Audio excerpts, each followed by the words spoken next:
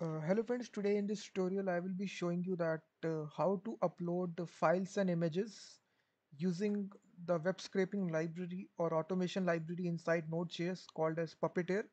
So Puppeteer does allows us to upload files and images inside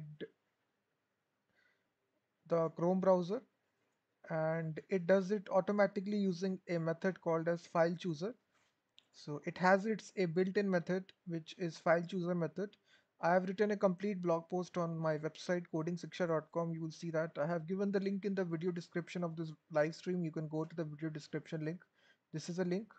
So just go to this link and you will download all the source code. A single index.js file is needed for this process.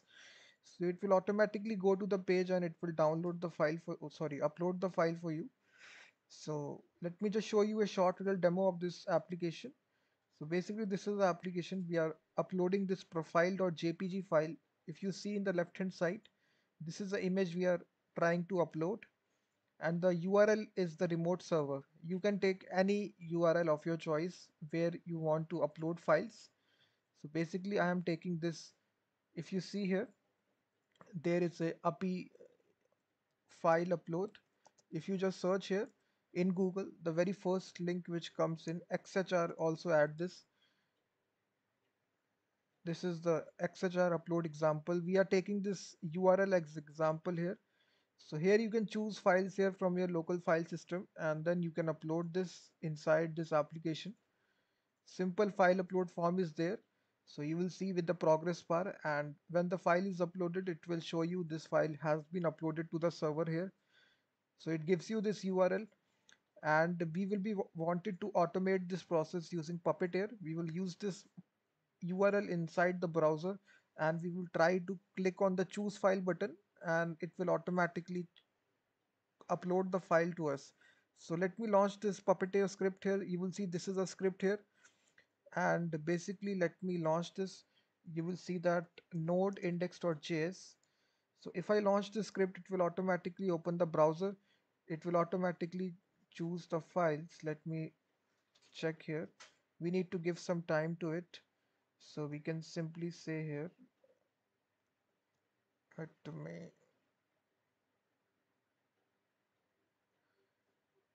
so headless, I will make it as false, and we need to wait for some time here to for the upload process to take place.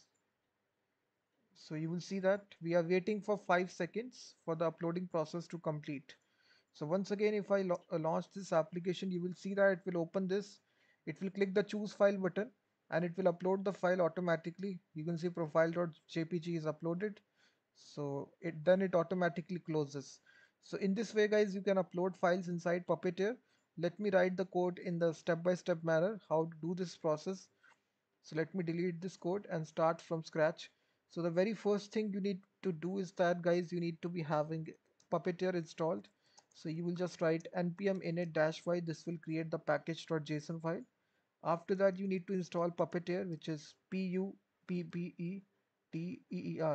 Puppeteer library. It's a very famous web scraping library and automation library of Node.js.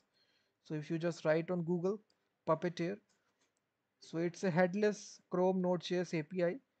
So we are using the package which is available inside npm.js. You will see it's a very famous package. It's having 2 million weekly downloads. You will see that around 3 million weekly downloads. So it does a lot of things. It takes screenshot, it converts HTML to PDF, it upload file, download file. So in this example, we are showing you how to do uploading process. Puppeteer. So we need to include this. So we need to have the require statement Puppeteer. After that, we will make a simple async function. So all the Puppeteer code needs to be surrounded inside async functions here. So right here, we will simply have a page, or sorry, browser. We will initialize it to Puppeteer, and there is a launch method out there which lets you launch the browser in a headless mode. Either it can be false or true. I will provide as false because we need to see the browser uploading the things. So that's it. After this, guys, we will open the page. We will go to the URL. So now to go to a URL, you will simply have to say, if you see a very simple example here inside Puppeteer, you will see that if you see here the various basic example which is given, this is the simplest of example given on its official documentation. So basically, let me paste it and explain you what is happening here. So basically, we are including the module at the very first line. Then we are saying launch the Puppeteer, and this takes, as I said, headless parameter. This can be true or false. I will pass it false, and then we will wait for the new page, and then we will go to this URL that I provided here. This is the URL that we will go to.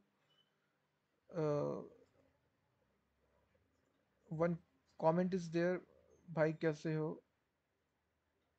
I am fine.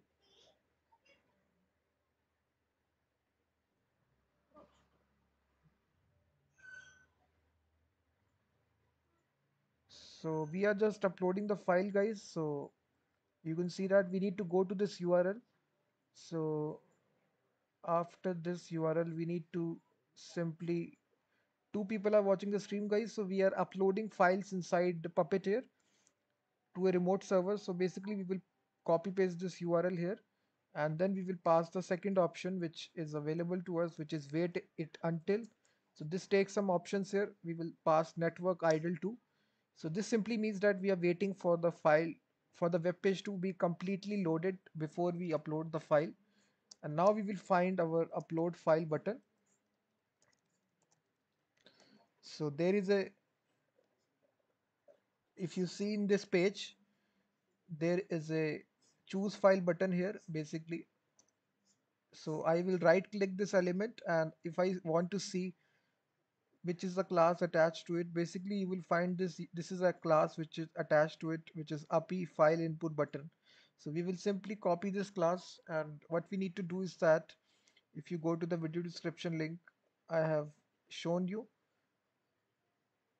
so basically we will say here like this, we will pass this class here, we will target this in a promise like structure. You will see, first of all, we will wait for the file chooser window to appear so that we can upload the file, and then we will click the button which is having the class called as API file input button.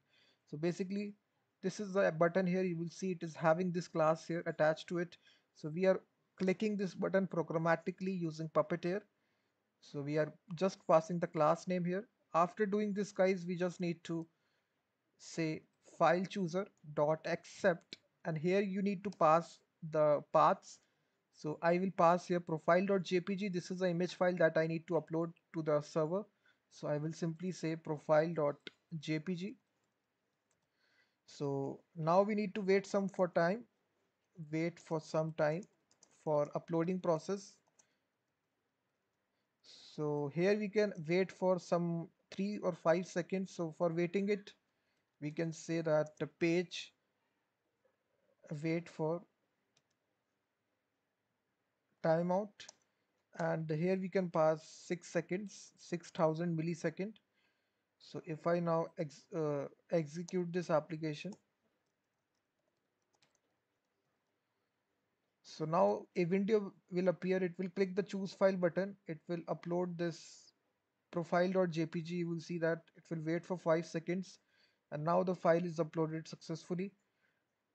You can also pass here multiple files here if I want to. Basically, if I download another image and try to upload two images at one time, I can also do this also. So if I try this image here, profile 2. So now you will see there are two images out there. I need to upload this image also. So I will pass the second argument, put a comma, and I will say profile.2jpg. So if I run this, you will see it will now upload two files, multiple files. It will upload it.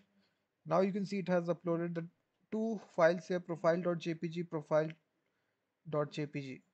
So in this way, you can also upload multiple files as well. So we have seen this example.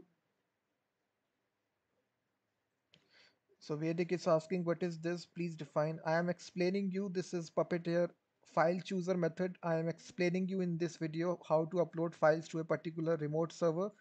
I am taking this example of Puppy.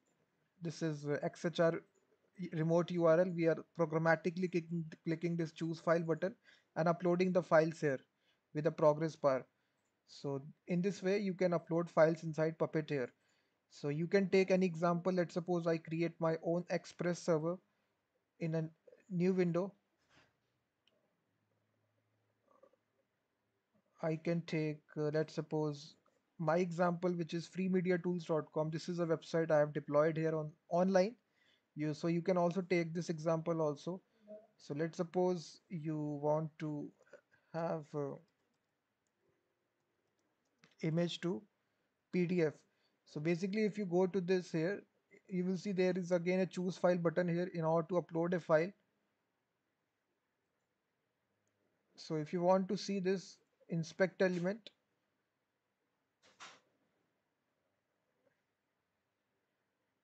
so you will see that there is upload input.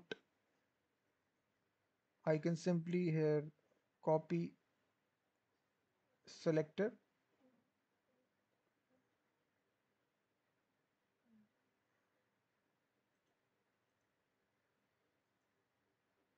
So first of all, we can go to this URL, which is freemediatools.com image to PDF, and then we can simply say the selector here.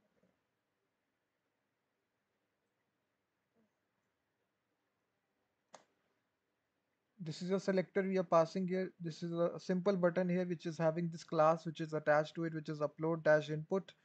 So you can see that now we can upload these images here. Let me now run this application. You will see that it will open my website freemediatools.com slash image to PDF.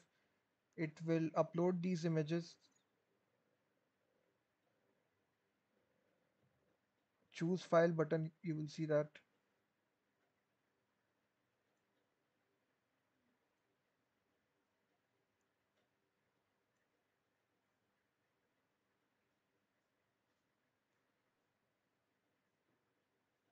Five people are watching the stream, guys. So in this way, you can upload files to external server using Puppeteer. So basically, it's a automation library, and it can also be used for web scraping purposes also. So first of all, you need to require it. Then we need to use the file chooser method. This is a main method which is required for uploading the files. Wait for file chooser. Then you will provide your selector, and after that you will provide the path of the images which needs to be uploaded. So we are showing you this example. Let me run this one more time. Four people are there, so it will automatically go to the URL, click the choose file button, and then it will upload these images. So in this way you can do this for any URL that you have.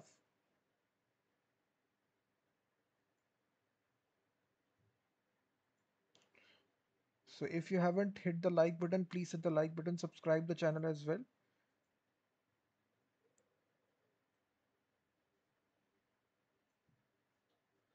So this was the tutorial, guys, that I wanted to show you how to upload files in Puppeteer. So thanks very much for watching this video. And also, guys, I have written a complete blog post. The source code will be there inside video description. This is a source code.